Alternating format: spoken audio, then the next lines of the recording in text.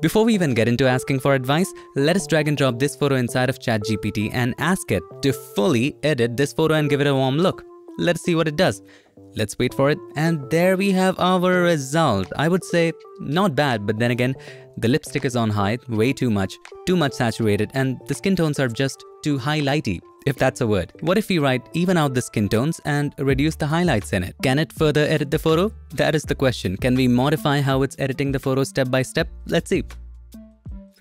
And no, there is still a hope for people like us. It's straight out lying through its teeth. It says, I have evened out the skin tones and reduced the highlights in the image. In what world is the highlight reduced? And even if you download the final edited photo by clicking here, you will notice that the resolution, the quality is just on another level. This is the original and this is the ChatGPT edited. Let's see if we were to do this in Photoshop, what would we do? It doesn't have to be difficult. Click on the adjustment layer icon and let us create a curves adjustment layer. You can even automatically get a good starting point. Click on the hamburger menu or the tofu burger menu if you're a vegetarian, and then go to auto options right here. Inside of that, you can pick any one that you like. First one, second one, third one, and then check snap neutral midtones. And there you have it, a wonderful starting point. Hit OK and there you go. If you think the highlights are too much on the skin, no worries. You can double click right here. With the help of the hand, click on it, just click and drag it down. If you want to bring back some details, maybe right here, click and drag it up to make it bright again. And just like that, you can even increase contrast. So if you want to darken this area, click and drag it down. So overall, it just makes it so much more easier, gives you so much more control. And on top of that, you can even create a faded effect by taking the extreme shadows up like so. You can always adjust this, and just like that, you can easily get a fantastic starting point. And if you think it's too much at any point, you can decrease the opacity, control it, or use the shortcut.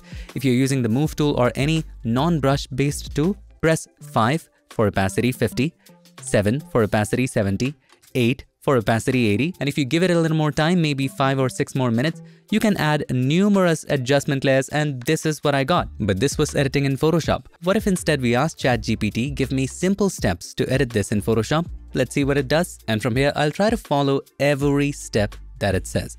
First is open the image, already did it. Then it says adjust exposure and contrast, enhance colors. I don't want that, I want exact numbers. So please give me exact values and numbers. And it's giving those numbers. Let us apply it. Let's see how the image looks now. Right off the bat, this is destructive. It's not even asking you to create adjustment layers that you can adjust later. It's asking you to go to image adjustments levels or use the shortcut Control or Command L. And the values are shadows 15.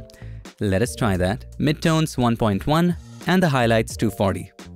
Alright, hit OK. Now it's asking you to enhance colors, but then again, this is very destructive. There is no way I can go back and adjust those values. I have to redo the whole thing again. Smooth skin and enhance details. Duplicate the layer, Control or Command J. Now filter, blur, Gaussian blur. Why? Let's go to filter, blur, Gaussian blur. And it's asking you for 2.5 pixels. There you go, hit OK. But why did we blur it? Here was the before. Here's the after. Why? Add a mask to the blurred layer by clicking on the mask icon. Let's take the brush.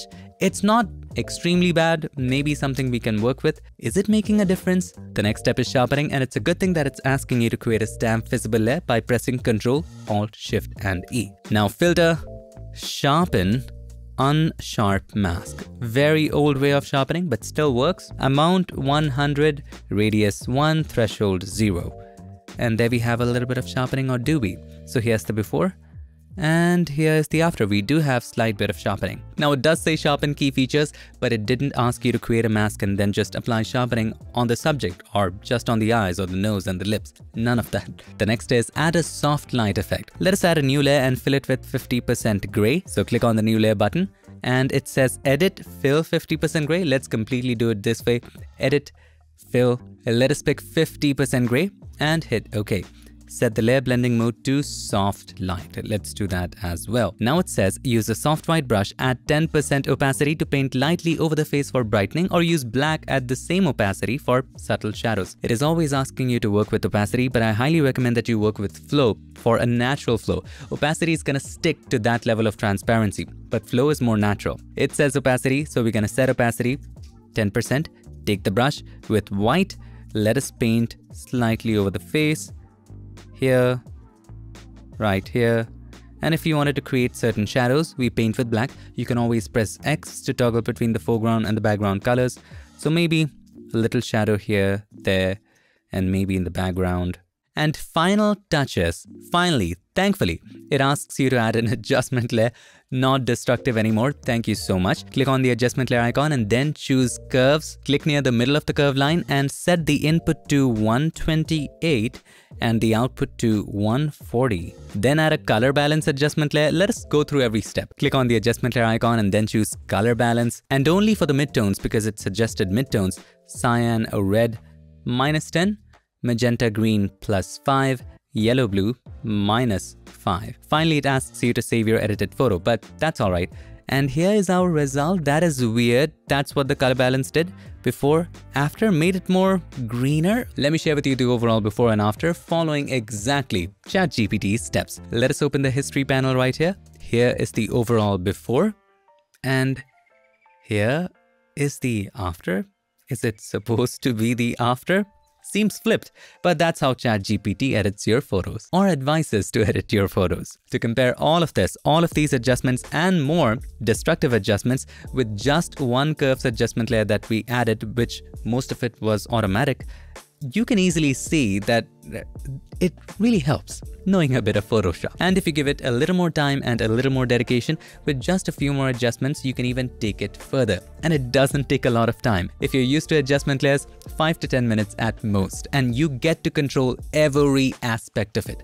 That is the best part. Now let's try this photo. Let's drag it and drop it and ask it to remove the red patches from the face. Will it be able to do it? What do you think? Pause the video, decide, and then see if it can. Maybe it will surprise you. You never know. Now it's been analyzing for a while. There is some code going on in the background, hopefully. Alright, I've removed, but there's a surprise. It doesn't give you a preview. I have to download it. Let's see. And here is our mystery photo. Where is the redness gone?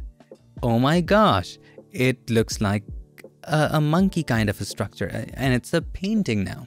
See, ChatGPT is doing more than what we asked it to, and it's also giving us such a wonderful effect, isn't it? Let me share with you how incredibly easy it is to do in Photoshop. All you need to do is to create a hue saturation adjustment layer. Then, with the help of the hand right here, yes, you can also pick red from the drop down. Click on one of these red areas. That's all. Increase the hue and the saturation all the way to the right hand side. And with this slider, target the exact reds. Make it very, very narrow like this. Hold from the middle and move it around. Just when it is on top of all of these red patches, stop. So it starts right there. We can expand it a little bit on the right hand side. And right now, it covers everything. You can also extend the sliders on the outside to make the transition smoother. And that's all. Like so. Similarly on the left hand side, you can even extend it further. And now set the saturation and hue back to 0 by double clicking on saturation, double clicking on hue. And now you can easily adjust it, and there you go, wonderfully gone.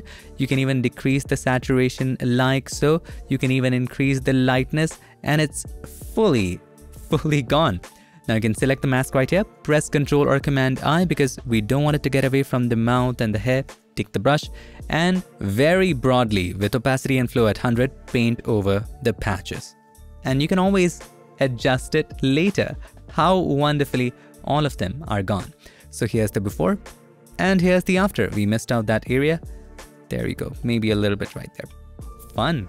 Before, after. So cool, isn't it? Trust me, Photoshop is simple. If you just understand the concepts, you never have to cram or memorize the steps. You will create your own steps. You will be the master. As long as you have a vision in mind of how you want your masterpiece to look like, if you know the concepts, you will know how to get there, no doubt. And if you want to learn Photoshop, we have over 900 videos on this channel that you can follow. Or if you want to learn Photoshop professionally, we have complete professional Photoshop training from start to finish. It is not launched yet, but if you do want early access, you can get it with a heavy discount. I'll link all the details in the description as well. Quick note, do bear in mind, this is the only official PiXimperfect Photoshop training, which means I own it. If you reach out to support, it comes to me. Yes, I have made several courses in the past, but They were for several other companies like Kelby One, even some for Adobe, little videos here and there. So those are not PiXimperfect courses or videos, they belong to other companies. The only original content you'll find that is in PiXimperfect.com and PiXimperfect YouTube channel, and our official Instagram and Facebook pages. Now let's do something creative. Since ChatGPT is good with messing up photos, why not just create something like that? Let us drag and drop this photo and ask it to turn this photo into a watercolor painting. It is taking a little while. It's using generative AI. It's a completely different thing. It's not even the same photo. Please keep the photo same. Just add a filter maybe. Since I can't directly apply filters to the image myself, it will guide us in Photoshop, image adjustments, levels and all of that. I don't want to do that. This is insane and crazy. Instead, if we were to do this in Photoshop, we can use generative AI if you want. In the later versions of Photoshop, you can even use the brand new selection brush too. Now, whatever percent the opacity is, that is how much we are changing. So for example, I'm just gonna set it to maybe 25%, and with a big brush, paint over the entire image. Now I don't want to change the house much, but we can experiment a lot with the grass right here.